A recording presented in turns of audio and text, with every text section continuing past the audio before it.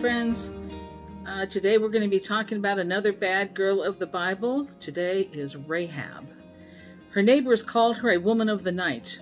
The Lord called her a heroine of faith. And a man named Solomon gladly called her his wife. Meet our amazing sister Rahab, a former prostitute who was decidedly bad for a season, but not forever.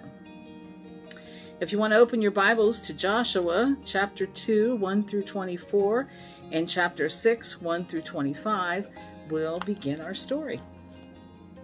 Her dramatic story begins like a James Bond movie, with Joshua sending two men to spy secretly on an exotic foreign location, 825 feet below sea level, Jericho, the lowest city in the world. Where did the men lodge when they arrived? The house of a prostitute named Rahab, it says in Joshua 2:1. Make no mistake, she was a woman who sold the use of her body. We can't clean this up. We can't wish this away. We can't pretend that she was just the local innkeeper. She was a woman whore, Rahab by name, it says in one translation, and she was chosen by God to be rescued from certain death and included in his son's family tree.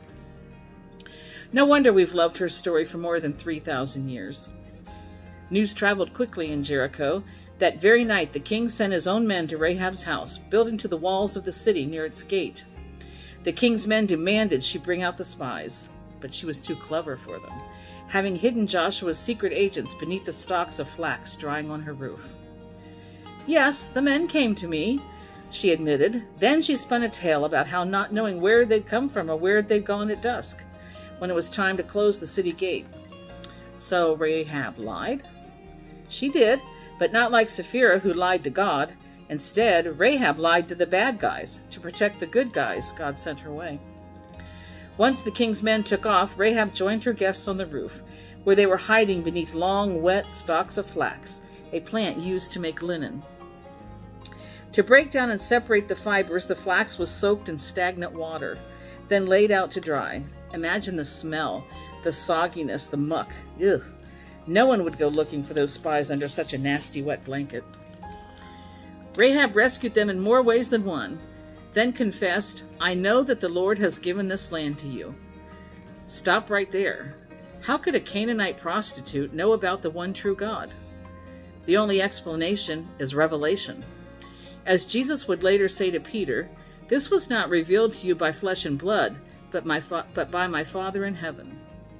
God had shown Rahab who he was, and she had embraced that truth. After summarizing what Jericho had heard about God's people, Rahab made the most shocking statement of all. In Joshua 2:11, she says, For the Lord your God is God, in heaven above and on earth below. There it is. Your God is God. Unmistakably a statement of fact and a confession of faith. Rahab told these spies what they already knew. Your God is the supreme God. Not just an earthly God, but the one who rules the heavens above and the earth below.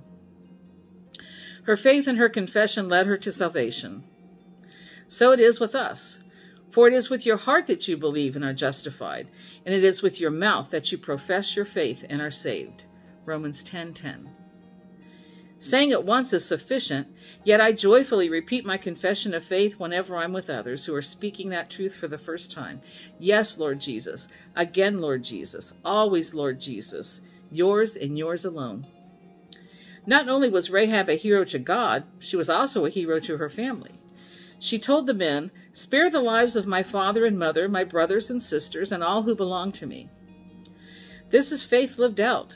Faith, thinking of others, putting their needs ahead of our own. The two spies were impressed. She'd already risked everything to protect them, so they rightly said, our lives for your lives, provided you don't betray our mission.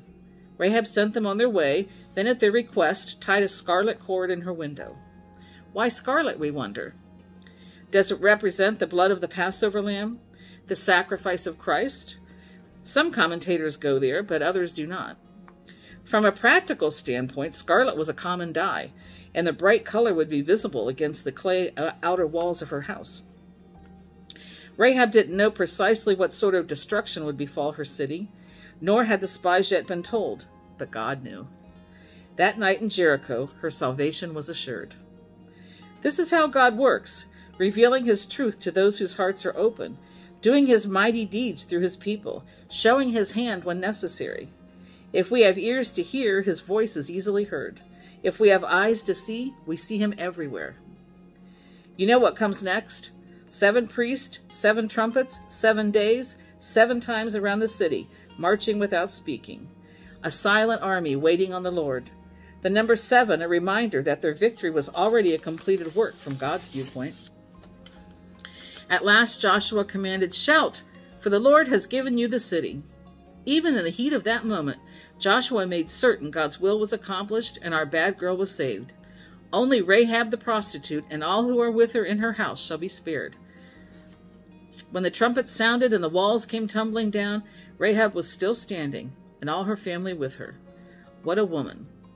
Let's linger on that last verse, which gives us all hope. Like this beautiful spring oasis in the Judean desert near Jericho, it's never too late to be made new. Joshua 6:25 says, "But Joshua spared Rahab the prostitute and her family and all who belonged to her, because she hid the men Joshua had sent as spies to Jericho, and she lives among the Israelites to this day." It wasn't coincidence that the 2 spies ended up at Rahab's house of ill repute. God had plans for Rahab from before the beginning of time. Because of his generous mercy and boundless grace, the Lord also spared her father's household and all who belonged to her, the people that she loved, the people that God loved. This truth gives me pause. Would I beg God to save my whole family and risk my own life doing so? Yes, I pray for my loved ones, and gently, I hope, speak truth into their lives, but would I risk everything to save them as she did? The spies might have said, "No way are we rescuing your whole family, Rahab, just you." Because of her courage and strength, her descendants have lived in Israel to this day. Think of it. Thousands upon thousands of people tracing their lineage back 3 millennia to this brave woman who was faithful to the spies Joshua had sent. There is one name above all the others in her bloodline which is most dear to our hearts. When Matthew rolls out the lineage of Jesus in the first chapter of his gospel, we come to Salmon, the father of Boaz, whose mother was Rahab. Only 5 women are named among a long list of men. First came Tamar, who dressed as a prostitute to seduce her father-in-law Judah and proved more righteous than he. Now here's Rahab, next in line among the women named in Christ's family tree. Her faith is celebrated in Hebrews 11:31 and her righteousness in James 2:25. Take this and run with it. It isn't you who were that matters to God. It isn't who you were that matters to God. It is who you are in him and who you are becoming by the Spirit. Like Rahab, toss out that scarlet thread and say with conviction, "Here I am, Lord, save me." Now here's our discussion question.